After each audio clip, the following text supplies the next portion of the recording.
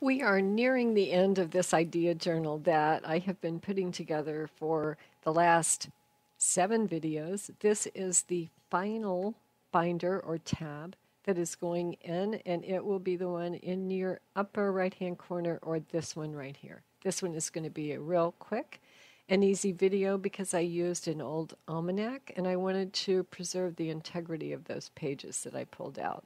My name is Peg. I call my channel Two Old Crows Mix Media. I hope that you have gotten to know me a little bit and understand my style and how I'm kind of meandering through different mediums and techniques on an ongoing basis. If you like that, please subscribe and come join me for those adventures. Here are a few other places you can find me on the web. Let's get started with this final tab. As you know from previous videos, I started each of these tabs with book pages, texture paste, and a drag of raw umber and yellow ochre over the top of both. I am using a light texture paste and a patina green and a patina blue. On this one, I have chosen to use that patina blue.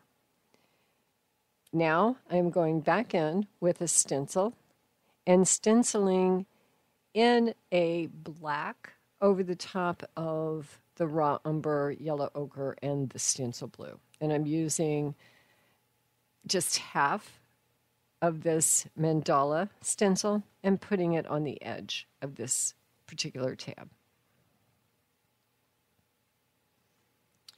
You will also notice that I have punched 3 holes down the side of this tab, as well as 1 hole in the upper right-hand corner. And I did that utilizing my crocodile. So I flipped this over and put the stencil on the other side. I wasn't overly crazy about how that stencil looked. It just kind of faded into the background. It didn't really give a good representation, so I gessoed over the top of it. And I'm just covering it up and speeding up the drying with the heat gun. And I'm going to come back with the stencil and stencil once again.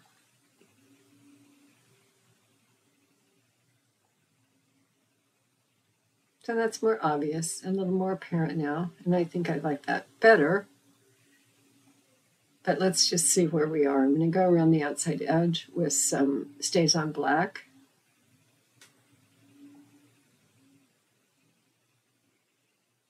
I see the blue there, and I think I could add a bit more blue, and it would look good. So I'm going to flip this over and add the texture effect paste in the vintage blue or in the blue. And now I actually stenciled this off camera, but just to illustrate what I did, I had this other stencil that I felt would add or darken up where I had gessoed. So I pulled that in and used the raw umber to lay that stencil down and kind of overlapped that first stencil that I had laid down. I'm just trying to make myself happy with the back side of this. And we're getting closer,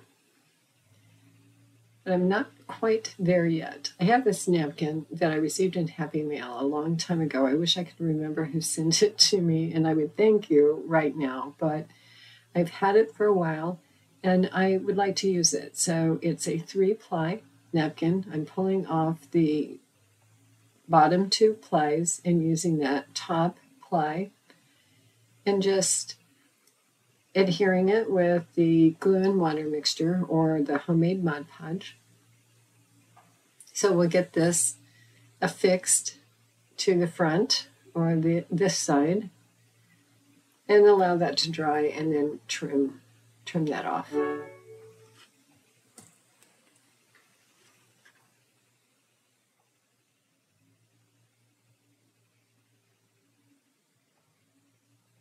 There, it's nice and trim.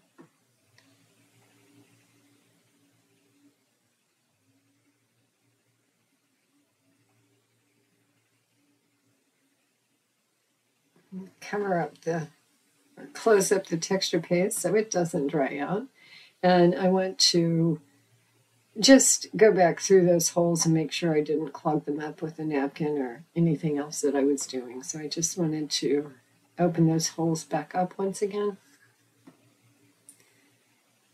And now I want to add this napkin. I'm going to put it across the entire backside where we had covered up, added the gesso, and I was hoping that my stencil would show through here, but it really didn't. It does if you look at it very close, and if you see it in person, you can see kind of a shadow of that stencil, which I'm okay with that. I kind of like that. So I'm going to lay this napkin down.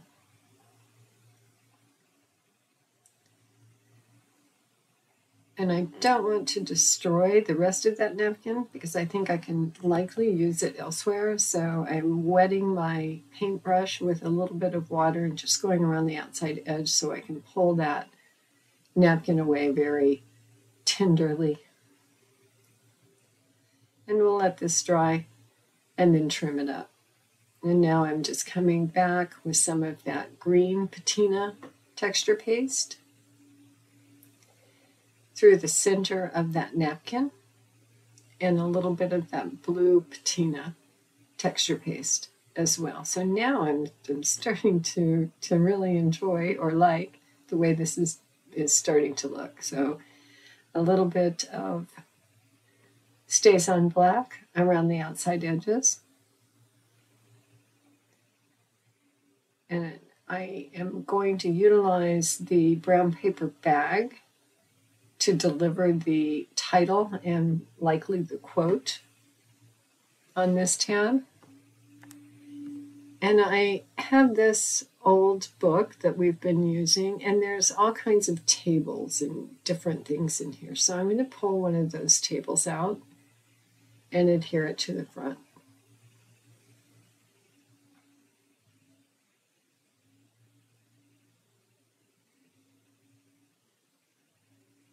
Just a little bit of that book page up top as well.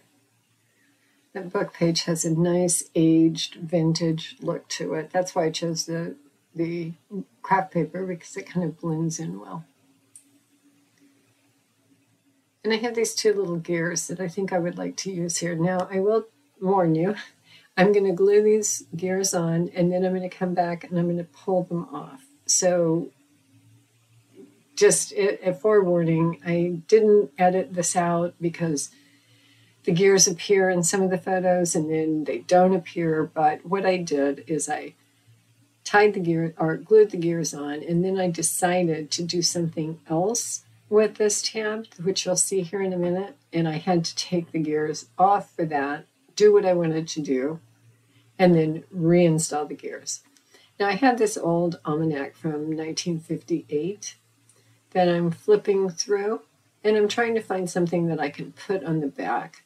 And I think I've landed on this horoscope page that I'm going to utilize. There's all kinds of crazy things inside that almanac. But we'll stick that on the back, and we'll just go around the outside edges with the vintage photo, and then come back and glue that down. I'm just distressing it a bit more. We'll glue that down with some glitter glue and get that adhered to the back of this tab. Now I'm going to flip that over again. But once again, keep in mind, I'm getting ready to tear those gears off. So pretend the gears are not there yet.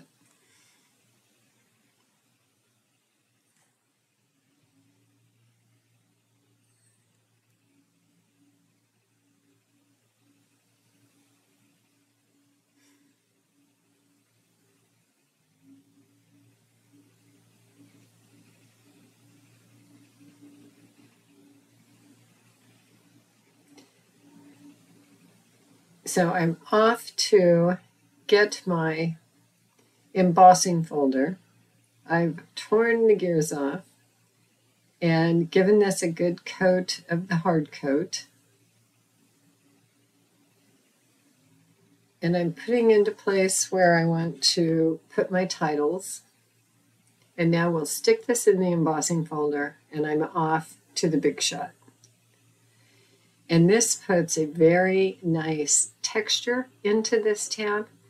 And to reveal that texture, I just am brushing over it with that black Stays On ink.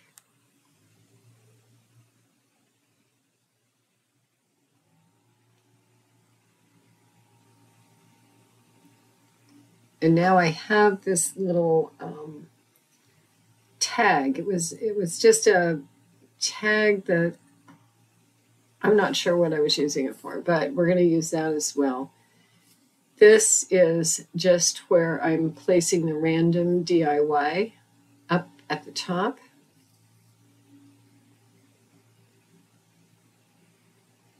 Which will be the title for this tab. Just clearing those holes again. This one could use a little punch. I think there was enough of that napkin on the back. I had to punch through it again. And there's that little tag I was talking about earlier. So we will take the vintage photo and go around the outside edge of that. And I'm pulling out my letter stamps. And I am just selecting DIY. And I'm going to stamp the DIY on there. Now, for me to get that in line, I'm just going to use my painter's tape and painter's tape those together and then stamp them all just like that. And that just makes it easier for me.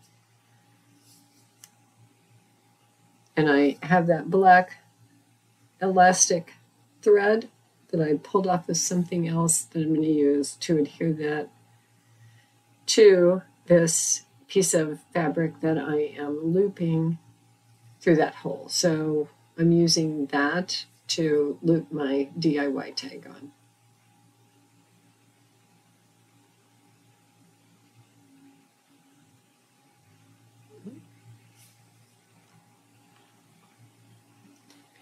And it's not wanting to be compliant.